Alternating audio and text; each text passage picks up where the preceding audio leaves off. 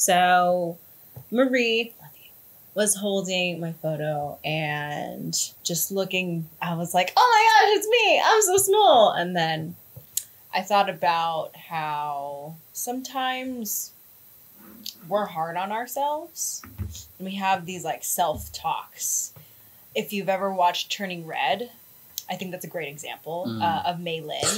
But there are times, you know, when you look in the mirror or you're like where you get critiques or you do something, you make a mistake, and then you have this like, they're like, why did you do that? You're better than this. You're her pride and joy. Act like it. Type of moments.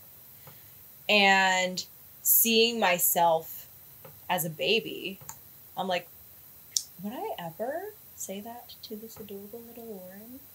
I don't know.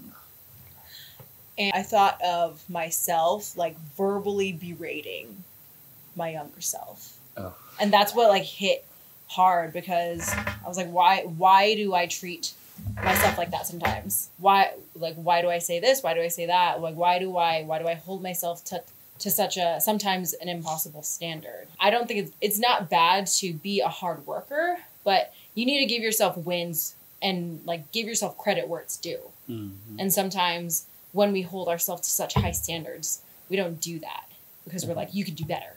You could do more. Like, why are you not doing more? And looking at myself as a child, I think that's why I started crying. And then I was like, oh no, because I was like, no one should talk to themselves like that. We would never treat each other like that. Why do we do that to ourselves?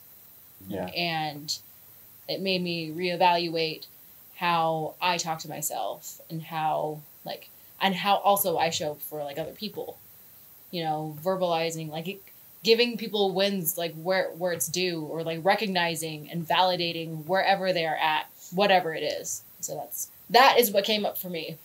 Nice. Yeah, thank you, Karen. Okay.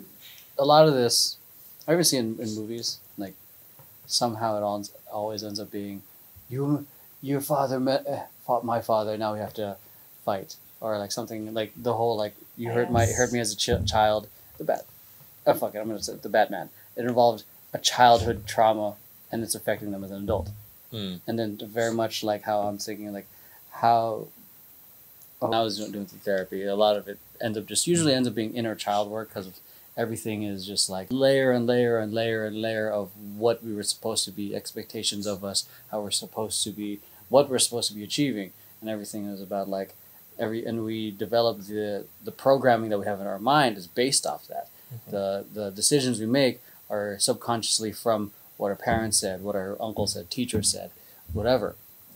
So we end up their voice ends up becoming our voice, and then through like my experience in therapy is like through doing a lot of the inner child work is like who is your favorite adult, who and all that stuff, or what kind of parent would you like to be?